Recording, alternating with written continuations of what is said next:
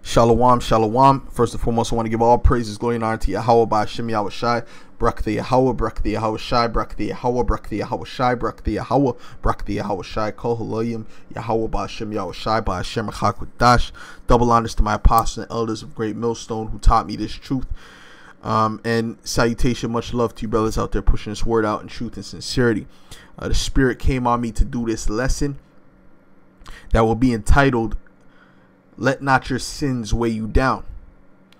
And this is very, very important, because if you're letting your sins weigh you down, that can prevent you from coming, from getting into the kingdom, from getting salvation, because you're not going to have that confidence. It's very important to have confidence in YAHWAH by Shem YAHWASHI. If you're constantly harping on the things that you've done in the past, the sins that you've committed in the past, regardless of how great they are, then you won't be able to push forward with confidence. And confidence is really what gives you that faith. Confidence really means faith.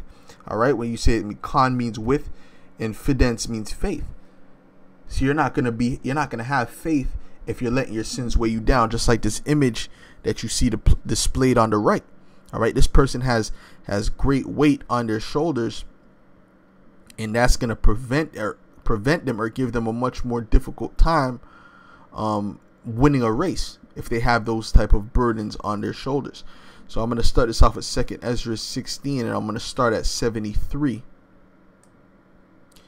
This is 2nd Ezra 16 and 73. It says, Then shall they be known who are my chosen, and they shall be tried as gold in the fire. Hear, O ye my beloved, saith the Lord. Behold, the days of trouble are at hand, but I will deliver you from the same. Be ye not afraid, neither doubt, for the Most High is your guide, and the guide of them who keep my commandments and precepts, saith the Lord power. Let not your sins weigh you down, and let not your iniquities lift up themselves. So you're not supposed to let your sins weigh you down, nor are you supposed to let your iniquities lift up themselves, man.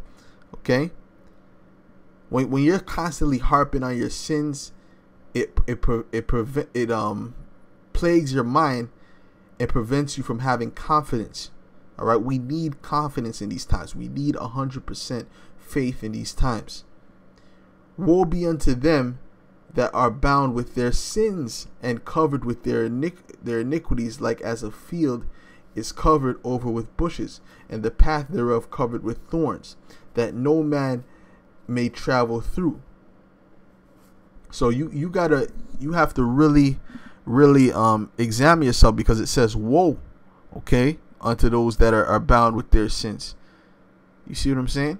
You're not supposed to be indulging in sins, nor are you supposed to be harping on the sins that you've committed. You ask YAHWAH by Shem YAHWASHI to forgive you, and that's that. If you really believe, if you're asking with faith and you really believe that he's forgiving you for it, then you won't be harping on it, man. You would let that go. Okay, I pray to YAHWAH by Shem YAHWASHI, and that's it. That's in his hands now. You see? And you'll just keep moving forward. It's not going to do anything for you if you're constantly harping on it. It's not going to do anything for you. Because at the end of the day, why did YAHWASHI die on the cross? He died on the cross for the sins of the nation of Israel, but more specifically in these times, the sins of the elect. Because he said, I pray for them, I pray not for the world, which is speaking of the elect. All right? I don't pray that you take them out of the world, that you roughly paraphrasing, that you keep them from the world, like, basically protect them. Okay, I'm roughly paraphrasing that part. So YAHWASHI was very concerned about the elect, and he guess what? He's pleading the elect's cause. So you don't have to worry about that, man. This is Hebrews 10. I'll start at verse 12. It says, But this man, after he had offered one sacrifice for sins, forever sat down on the right hand of the Most High. And that's YAHWASHI. He offered sacrifice for sins forever. Okay? From henceforth expecting till his enemies be made his footstool. For by one, but that proves to you that YAHWH is King Solomon. All right, was King Solomon in the reincarnation. For by one offering he hath perfected forever them that are sanctified, whereof the Holy Spirit also is a witness to us. For after that he had said before, this is the covenant that I will make with them after those days, saith the Lord. I will put my laws into their hearts, and in their minds will I write them, and their sins and their iniquities will I remember no more. Now where remission of these is, there is no more offering for sin. So we don't have to offer a sheep or a lamb or anything like that, or a turtle dove or whatever for sins now, man. What we have to do is we have to pray to YAHWH and let him take care of it, because we know that we have a sincere heart in following him, and we fear the Lord, man. All right, as long as we know that, and we know that we're doing his work, okay, we're contributing to this work to the best of our ability as men, then we don't have anything to worry about, man, without being over righteous, because there's such a thing as being over righteous, man. When I'm saying to invest your time to YAHWH to the best of your ability, I'm not saying to go out there every single day and preach, go out there every day except for the Sabbath and preach, you know, do a video every hour on the dot. I'm not saying that you to do that, because at the end of the day, that's a weariness of flesh, you see, and you can destroy yourself by doing that as well. But you know that you're diligent, you know that you're on fire for this, and you know what being on fire is. You know within yourself when you're on fire. Okay, I don't have to tell you what's being on fire, man. You should know within yourself when you're on fire, man.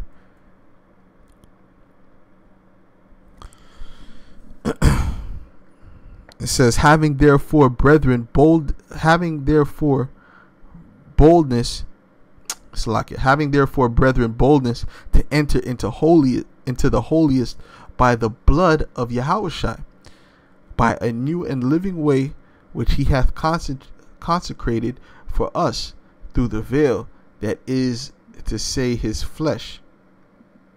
All right. And having an high priest over the house of the Most High, let us draw near with a true heart in full assurance, which means full confidence of faith, having our hearts sprinkled from an evil conscience and our bodies washed with pure water. So you're supposed to have your heart sprinkled from an evil conscience, man. Okay, because of what? The blood of YAHWH. You ain't supposed to be still harping on the old things that you did, man. Okay. Let us hold fast the profession of our faith without wavering, for he is faithful that promise. Because we know that if we continue in this faith, if we continue in this work, that it says he that endureth to the end, the same shall be saved. So we know that to be true.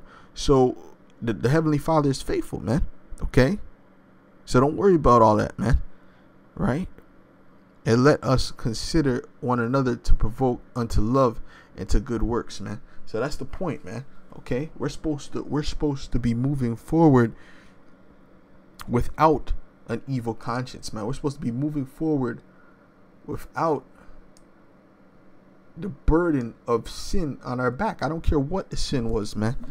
Okay, you understand? If you didn't blaspheme the Holy Spirit, you're good. You see? And the scripture says all Israel will be saved. You know? So at the end of the day, the sins that you did, the Most High's hand is not short that he can't deliver from it, man. And you don't have to tell men everything that you've done, everything that you know, whatever you've done in your life. You ain't gotta tell men everything, man. That some of these things are really for you, between you and Yahweh Shem YAHWH.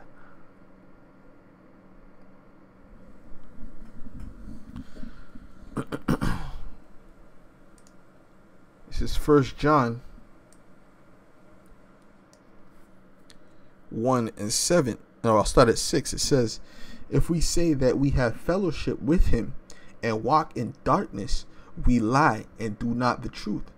But if we walk in the light as he is in the light, we have fellowship one with another, and the blood of Yahawashi HaMashiach, his son, cleanseth us from all sin. Right? So that means that through Yahawashi HaMashiach, the elect are cleansed from all sin. It didn't say from some sin. It said from all sin. So keep that in mind. Whatever's in your mind, man, pray to the Lord and forget about that, man. And don't do it again. That's it. You understand what I'm saying? And if you slip again, pray to the Lord again, sincerely. Don't just be doing it willfully. Just sincerely pray to the Lord. You know, and try to avoid doing that, if it be at all possible. If we say that we have no sin, we deceive ourselves, and the truth is not in us. And I say that without being over righteous, man. You guys, brothers, have to understand that, without being over righteous, man. All right. You have to know and understand what is being over righteous. When are you doing too much? If we confess our sins, he is faithful and just to forgive us our sins and to cleanse us from all unrighteousness. All unrighteousness, all wickedness, all evil that we've done. You know, don't forget, when the Lord came on the scene, he was dealing with publicans, man. Publicans were wicked as hell, because really, that's you know, a lot of them were, you know, were oppressing the poor. You understand what I'm saying to you? That's the thing where you oppress the poor. You know, taking taxes from these people, taking, you know, some of them were taking extra. That's why there's this one person who came to Yahawashi, I believe he went to his house, and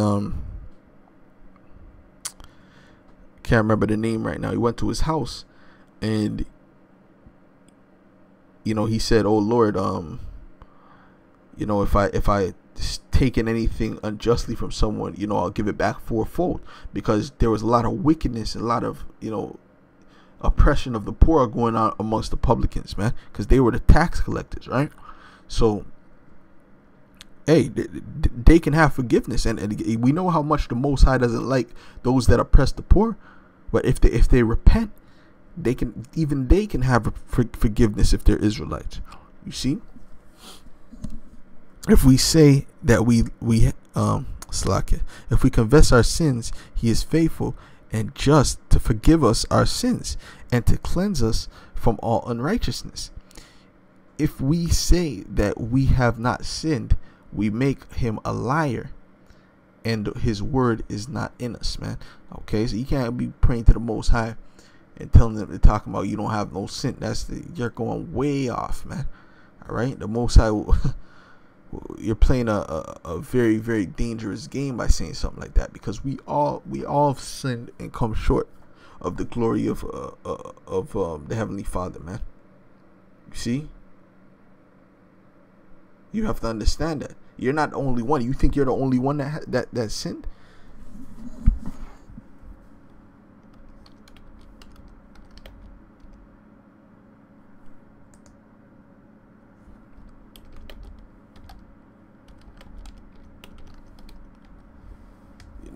Sometimes you jakes think you're the only ones who sin, man. You ain't the only ones who sin, man. You're not the only ones who sin.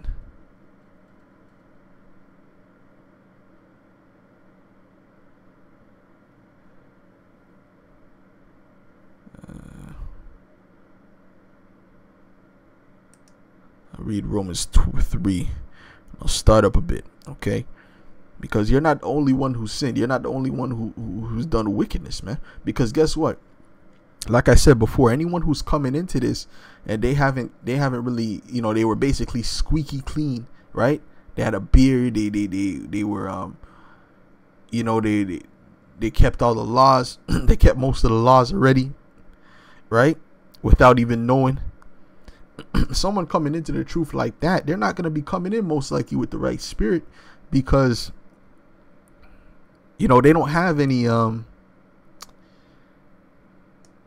sins that kind of weigh them down at the beginning, right? When you come in with sins that are weighing you down at the beginning, as I did, right? I came in with sins weighing me down at the beginning. Then guess what? That gave me even more humility. You come into this thing with a mind state of, man, I ain't shit. All right. You come into this truth with that mind state, man. I'm not even worthy of anything, man. You understand? You come in with that mind state.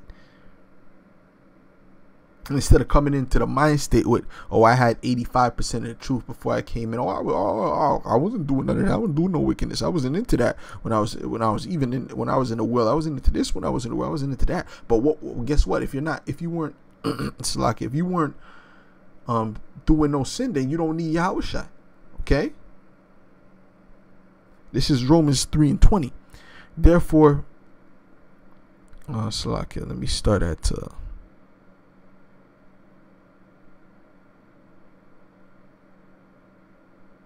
I'll start at 20. Okay? Therefore, by the deeds of the law there shall no flesh be justified in his sight, for by the law is the knowledge of sin.